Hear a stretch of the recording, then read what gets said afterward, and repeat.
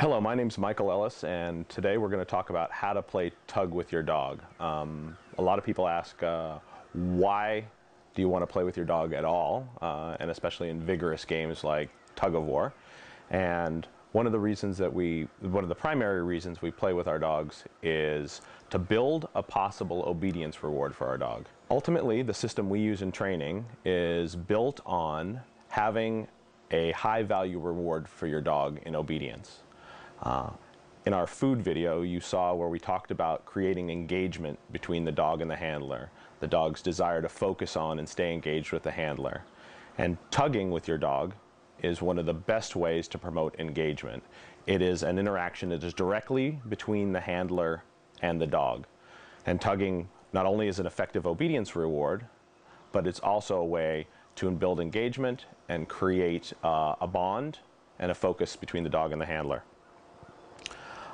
We also looked, and we have talked before in our food video, about the reward as an event, the reward as an interaction between dog and handler, not simply an object. And we saw that in the food video, where if I give my dog a piece of food versus if I interact with my dog as I feed them. Tugging is a very distinct event.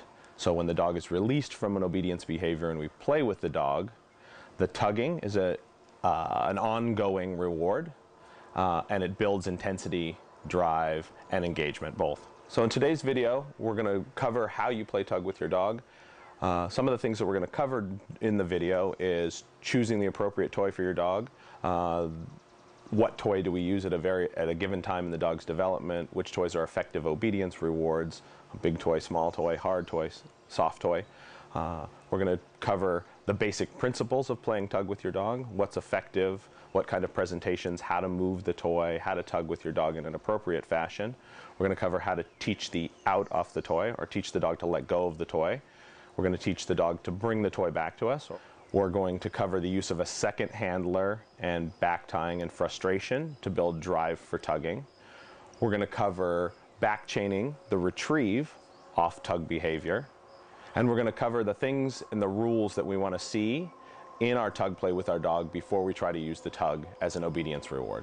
And we'll discuss a little bit of the similarities between playing tug with your dogs and the beginning of bite work, because there are a lot of crossovers between those two endeavors. We'll cover what we want to see with the dog before we begin to use the tug as an obedience reward for our dog. What behaviors do we want to see from the dog during the tugging before we want to use the tug in obedience?